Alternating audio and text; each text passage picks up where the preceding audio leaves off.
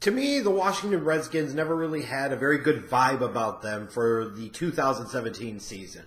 When you look at how 2016 finished, that embarrassing Week 17 loss to the Giants, who had already clinched a playoff spot, all the Redskins had to do against a team, divisional rival or not, that was really playing for absolutely nothing, was win and you're in the playoffs.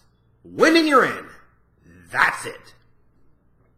And as we all know, they didn't get the job done. So coming off of that kind of demoralizing, embarrassing loss in Week 17 at the end of last season, then you partner that with the departures of Deshaun Jackson, Pierre Garçon via free agency, the mess that still was and still is the Kirk Cousins contract situation. Then when you throw in all of the saga of the offseason that headed into the season with Sua Cravens, and is he retired? Does he want to play football? Does he not want to play football? What the hell is going on here? It's easy to understand why there wasn't a lot of buzz, even for the most ardent of Redskin fans here where I live in Virginia. But I will say this, is that when you look at this team, they did not have a lot of potential heading into the year. They just didn't. They had so many questions. Sure, you could say you bring in Terrell Pryor via free agency. Obviously, that didn't work out, but even if it did, you hadn't gotten anything out of Josh Doxson, your first-round pick from 2016 in his rookie season. How much were you going to get out of him in 2017? The answer, a little bit, but not a lot. It just didn't feel like the same team. So their potential was, to me, very limited. This was never going to be a playoff team no matter what happened. But they weren't terrible. They weren't very good, but they weren't terrible. As you would even note by the fact that after 8 games, they were sitting at 4-4, including some quality road wins that first half of the season against the Rams in Week 2, and then later on against the Seahawks, a game probably nobody gave them any business going in there and winning. They did. So you're sitting at 4-4, at least in the mix. At least in the mix. But then what happened for the Redskins in just this, what ended up being a lost season, was injuries to the offensive line were devastating. And if that's not devastating, you had other places where injuries caught up with them. First-round pick Jonathan Allen ended up missing a good portion of the season. Jordan Reed, hey, the 6 games he plays, he's not bad, but the rest of them, he ain't in there. The NFC's equivalent of a smaller Tyler Eifert. He's never on the damn field. Like I said, the aforementioned Terrell Pryor was a bust. They really didn't get a lot consistently out of the ground game. When they did get a big spark out of Chris Thompson, who was really doing some good things the first half of the season, of course, as was so fitting for the Redskins in 2017, he got hurt and missed most of the rest of the season. So it's not a surprise that they ended up 1-5 in the NFC East. They finished 3-5 the second half of the season and ended up at 7-9. And that's exactly who they were. The ironic thing to me is when you look at the Redskins in 2017, they always were going to be something like maybe a 7-win team. Maybe 8, maybe 6. But I don't think I could recall ever really looking at them and feeling like they were a playoff team. If I recall correctly, I picked them to finish last in the division. So they ended up being exactly who I thought they were going to be. And I actually think Jay Gruden did a really good job with this team. Considering the loss of the weapons on the outside, considering the lack of a running game, considering distractions and situations like what happened with Sua Cravens, losing your first-round pick Jonathan Allen, all the injuries on the offensive line. The fact that this team went 7-9 is a borderline miracle. And when you want to talk about making the playoffs being the measure of a coach, or just missing the playoffs in Week 17 is a measure of a coach, to me, 2017 was a measure of Jay Gruden and his pure coaching abilities. And they weren't bad. He put a lot of other coaches, even some big-name, really, really good, top-notch guys into this situation, and they're not really doing better than 7-9. So at least you could say this, is that Jay Gruden is getting the chance to come back in 2018, even though the team hasn't made the playoffs the past 2 seasons, and that's exactly the way it should be. I almost threw up on my mouth about to say this, but you have to give Daniel Snyder and Bruce Allen credit. You really don't want to, especially if you're a Redskins fan, but for the fact that they're not bailing on Jay Gruden and going out there and trying to make some big dumb dick splashy hire at the position, because a decade ago they would have been throwing $12 million a year at his brother John Gruden. Or they would have been doing something, they'd have thrown $15 million a year at Bill Cowher, or some ridiculous dumb crap like that. But they're staying the course with Jay, and that's exactly the way it should be. Because again, with all those injuries, you lose some of the talent that you lost at the receiver position. You had Jordan Reed, another one of your big-time playmakers, hardly could stay on the field. You still struggle to run the ball. You know, what else are you going to do? What else are you going to do? You're going to finish 7-9. So now you look ahead for the Redskins into this offseason. What's it all about? They've got a little over $50 million in salary cap space. So they got some money to spend, and perhaps some money to spend in different places. They can move on from Terrell Pryor. It was the genius of giving him the one-year deal. If it works out, great. And if it doesn't, which it didn't, and he busts out, then you're only off the hook after one season, and you only lost out on some money. You're not losing out on a crap ton of money. The number one thing this organization has to do is, once and for all, is either shit or get off the pot with Kirk Cousins. And at this point in time, I don't know if they still hold the stigma against him of being a former fourth-round pick, and they still hold it against him that he ended up winning that job away from RG&E.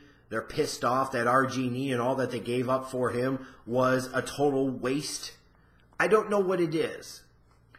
And I realize that when you look at a Kirk Cousins getting ready to be, about 30 years of age, he's got 6 years in the league, you don't look at him and you don't see superstar. You don't look at him and you don't see an elite quarterback. You wonder if you necessarily even see a franchise quarterback. What I do know, though, is that Kirk Cousins is better than at least half the quarterbacks in the league. And I know, considering the circumstances that he was placed into this year, he had his moments where he wasn't great, but he had some other pretty good moments, which unfortunately sometimes is kind of a Kirk Cousins calling card. You'll have some really good moments, some really good games, and then others, not so much, and others you just want to cover your eyes, run away, and hide. But what's the end game here for the Redskins? You've been drawing this out and drawing this out, and at some point in time, and this is the time, even if you want to get into the whole semantics of the transition tag and paying this guy 28, whatever the hell, $30 million for another one-year deal effectively in 2018, at some point in time, you have to make a commitment to the guy, or you need to move the hell on from a guy. Because I don't know what Kirk Cousins could do at this point to give this organization any indication that he's worth big-time franchise quarterback money. And if you're the Redskins, do you think drafting a guy is automatically going to be the answer? Because the real truth of the matter is more first-round quarterbacks bust out than they do ball out. And that's a fact. You might think that you could find a guy with higher upside than Kirk Cousins, but you also might find a guy with bigger, much bigger, massive bust potential than Cousins. I still think it's ridiculous that this organization hasn't signed this guy long-term. And it should have already been done, because if they eventually do it in this offseason, which is still a possibility, I don't know how likely it is, if it does happen, then they will have cost themselves more money long-term by artificially competing against themselves by using the franchise tag 2 years, potentially the transition tag, a third go-around, to where you're creating a baseline that is much higher than it would have been if you would have re-signed him 2 damn years ago and given him a 4, 5, or 6 year deal.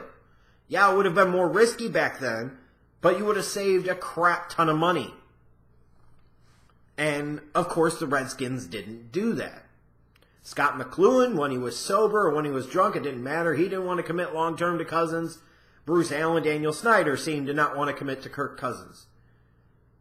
Need I inform this organization? RG&E stunk. RG&E busted out. Let it go. Move on. He is what he is when you're talking about Cousins. But he's a lot better than some of the other teams' options at the quarterback position. Do you really want to risk letting this guy go in free agency and getting nothing back for him? Or even if somebody is foolish enough to trade multiple picks to get a Kirk Cousins, Do you have confidence and faith that your team, your organization that just a few short years ago drafted RG number 2 overall after giving up a shit ton to go up and get him to actually find their real guy in the 4th round will be able to effectively evaluate the quarterback position and find that guy? Like, it's all types of crazy of what could go down in Washington, because if you keep Kirk Cousins around, then you're thinking about the playoffs in 2018. If you let him go or you trade him away, you're thinking about totally blowing this thing up and rebuilding it. And at that point in time, I don't know why Jay Gruden would want to stay around past 2018. It's just a mess, and it's typical of the Redskins. It really is. Now, looking ahead to the draft, they've got all of their picks. They're picking 13th overall in round 1. What do they need? If they let Kirk Cousins go, they need a quarterback, and that's need number 1. Absolutely, positively need number 1. And in the position that they'll be at 13, they can probably find a guy. Will he be their guy? Will he be the right guy? I don't know. But they can get a guy there. And they need to be prepared to get a guy there based off of the way this organization is acting.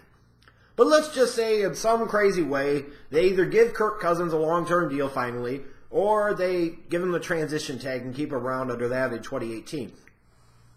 You still have a lot of holes, especially on the offensive side of the ball. You know, when you look at the Redskins 2015, 2016, there was some explosiveness to that offense. They could move the ball. They could make big plays, and you just didn't see that this past season. Number 1 thing they got to do, other than get healthy, especially in that offensive line, is they need a feature back. No more of the Rob Kellys, no more of the Samaje Perine types, no more of the Chris Thompsons and then not playing them enough. You need a guy that can be a feature back. You need a guy that can be that dude so Chris Thompson can do the excellent things that he does in his role, and the Samaje Perine can be best suited to do what he does best, which is kind of be a backup type of dude, a body in the backfield, basically. You cannot feel super confident, in my opinion, as an NFL team if your lead running back is Samaje Perine. He's an adequate back, and that's it. And the Redskins need more than an adequate back, because all it's led to for them since they let Alfred Morris go is a pretty crappy running game. They need to get that running game going again. And they must find that dude. Wherever it is in the draft, 1st round or 7th, doesn't matter, but they got to find that guy. Now look at the wide receiver position. I'm sure Terrell Pryor's gone. So what do you have left there? You have Josh Doxson, you have Jamison Crowder. Even if you have confidence in both of those guys, you still have to go get a wide receiver. Is that going to be round 1? Is it going to be on day 2? I'm not sure. But it needs to be at least one of them by day 2, because they really need help there. I also think they got to look at the tight end position. Vernon Davis has been a bit of a godsend for them, but how much longer does Vernon Davis have? And frankly, when it comes to Jordan Reed, I know you gave him a crap ton of money, but how much can you really count on that dude? And the tight end is so important to what the Redskins do on offense. They need a tight end really badly, because if Davis declines and Reed, like he always does, can't play, then what the hell do you do? And then they could probably use some depth along that offensive line. But it all comes down to one thing. Kirk Cousins. Do the Redskins finally do what they should be doing and giving him a long-term deal? Are they going to try and kick the can down the road one more time and put the transition tag on him? Or are they really ready to let Kirk Cousins go and go into the abyss of the future? I don't know what the hell they're doing at this point, and I don't know if the Redskins know.